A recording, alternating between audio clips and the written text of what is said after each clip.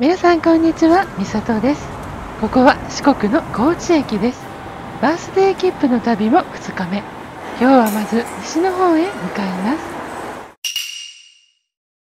最初に乗った列車は特急四万十1号中村行き、高松駅を朝6時4分に発車した特急で2両編成。高知で降りる方も多かったけど、乗る方もかなりいました。この列車はグリーン車がないので、今回は普通車です。交代した運転手さんと車掌さんでしょうか。見送られて8時20分に高知駅を発車。お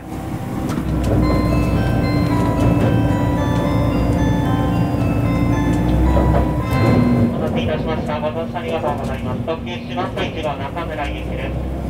車内混み合いましてご迷惑をおかけいたします。このエリアは指定席なので空いていますが、指定席は1両の半分のみ。放送から自由席が混んでいるのがわかりますね。朝ドラのらんまんにも登場した仁淀川を渡っています。通過中の駅は草加駅。上りの特急足摺4号が行き違い待ちをしていました。昨日降りてらんまんの聖地巡礼をしていた佐川駅。降りたい衝動に駆られつつも見送ります。車窓を見ていたら山にへばりつく工場が。調べたら須崎のハウルの動く城と呼ばれている白川工業株式会社土佐工場だそうです。高知駅から40分で須崎駅に停車。鋼材と木でできた古線橋が昔懐かしい感じ。特急四万十1号はさらに25分、四国の南西方向に走ると予讃線の終点久保川駅に到着。私はここで下車します。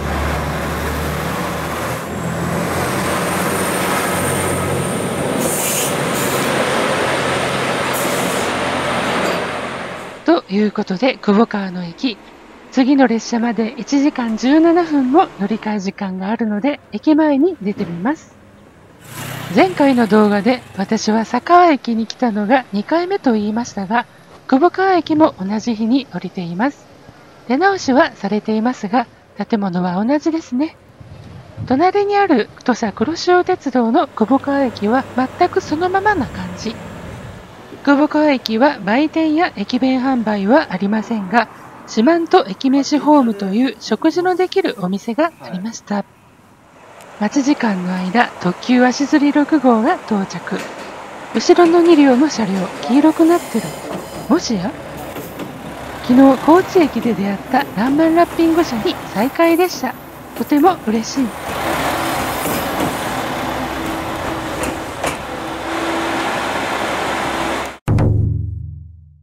私が次に乗る列車はこちらです。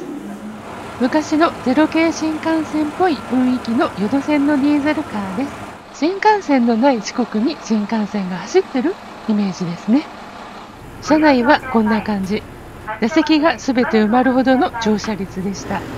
8割ぐらいは予土線に乗りに来たお客さんという感じ。新幹線の鉄道模型が飾られていたり、車内に郵便ポストがあって実際に郵送してもらえるそうです。それでは久保川駅を発車して予土線の旅の始まり。ちなみに久保川の次の若井駅までは土佐黒潮鉄道中村線を走るので、青春18切符だと別払いになる区間ですね。バースデー切符は土佐黒潮鉄道も乗り放題なので OK です。久保川を出て間もなく見えてくるのはあの四万十川。若井駅、乗り降りする人はなくすぐに発車。次は家地川駅ですが、山の中にある川奥信号場に停車。ここは土佐黒潮鉄道中村線と湯戸線が分かれる信号場です。はるか下の方にちらりと見えるのが土佐黒潮鉄道中村線の線路。湯戸線はまっすぐ進み、土佐黒潮鉄道は右にカーブしてループ線で勾配を駆け下りて行きます。湯戸線最初の駅、家地川駅。かな表記は地に濁点の家地川なのですね。家地川駅を出ると早速四万十川が寄り添ってきます。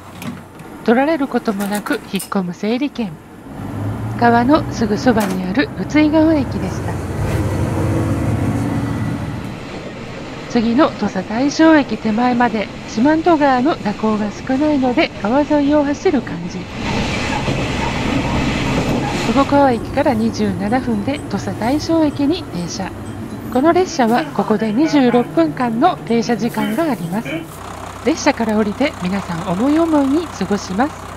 反対列車と行き違い待ちですが、予土線の列車にはトイレがないので、ちょうどいいトイレ休憩でもありますね。ここはまだ国鉄の駅でした。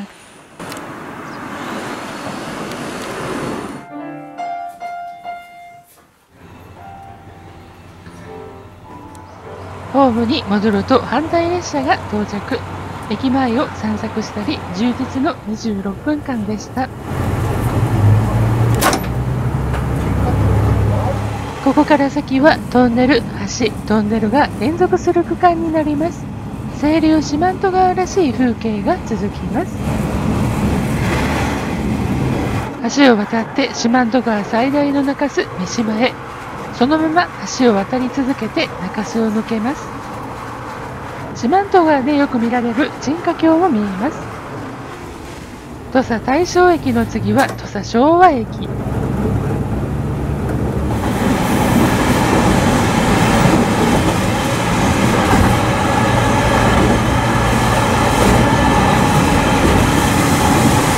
大川駅が近づくと四万十川をまたいでいる鯉のぼりの川渡しが見えてきました。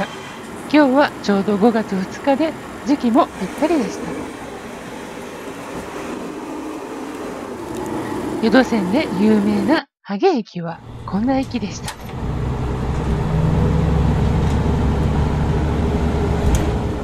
江川崎駅に停車です。5分間の停車ですが2分ほど遅れていて実質3分ほどの停車に。なのでここではトイレ休憩にはちょっと短かった。男性の方なら間に合いそうですね。12時11分江川崎駅を発車。次の西賀郷駅までが高知県で松知駅から愛媛県に入ります。吉信駅です。12時28分から3分間停車。無人駅ですがしっかりした木造駅舎が頑張っていました。12時31分吉信駅を発車。次の松丸駅は駅舎が比較的新しく大きい駅。森の国ポッポ温泉が2階にあるそうで湯土線乗車時に訪れても良いかもしれませんね。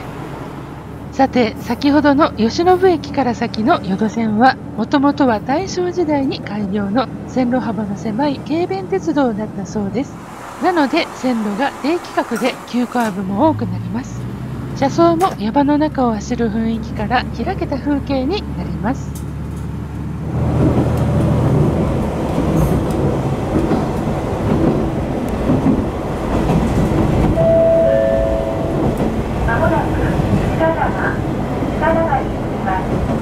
12時45分近長駅に停車。ここで7分の停車時間です。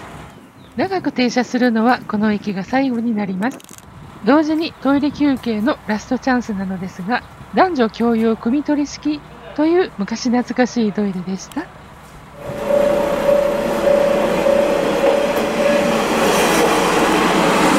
こちら鉄道ホビートレインの床には何か書かれています。設計図か何かでしょうか。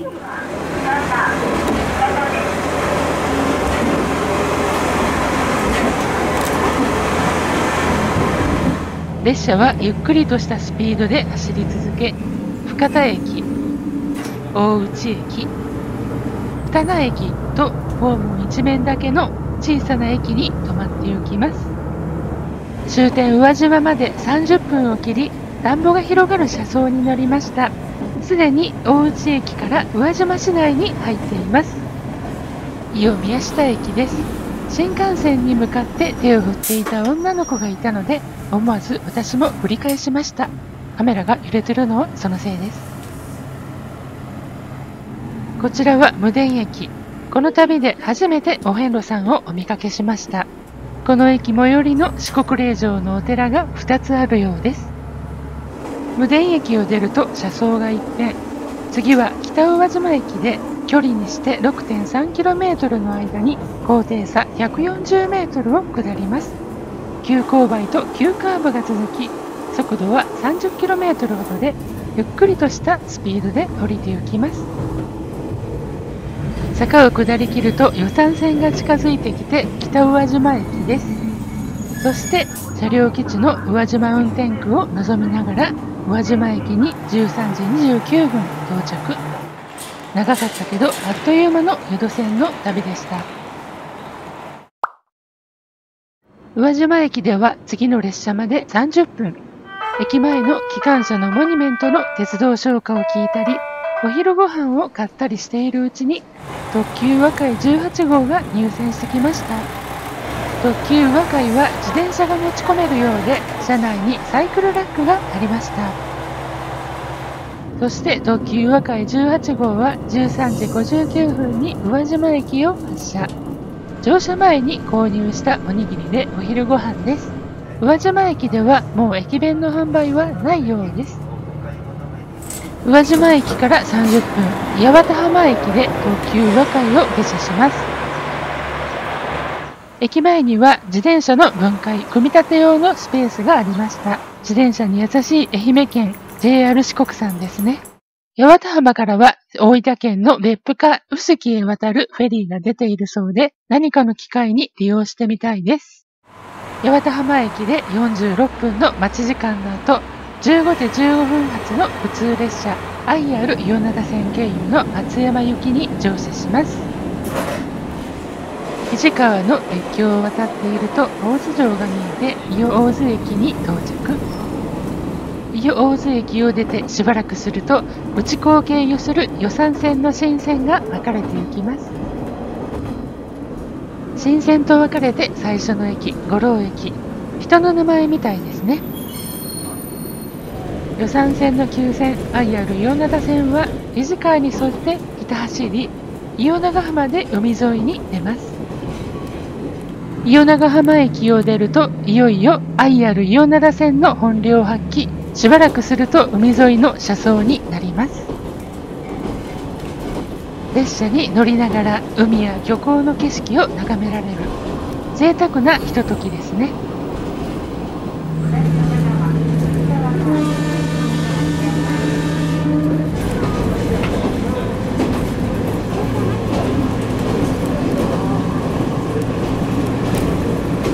こうして下車したのがホームから海を眺められる駅として一躍有名になった下灘駅。下車すると有名すぎるというか、ホームに写真撮影の方がいすぎて運転手さん出発が大変そうでした。時間的に夕日の時間が迫ってきて人の多い時間帯なんでしょうね。ちょっと人多すぎかなと思って撮影したいものを撮り終えると予定を変更して八幡浜行きに乗車しました。下灘駅から15分間乗車して先ほど通った伊予長浜駅で下車しました。駅から少し歩くと漁港があり、ひっそりと漁船が休んでいました。穏やかな雰囲気。伊予長浜駅は新線ができる前は特急や急行も停車して賑わった駅なのかなと思いを巡らせました。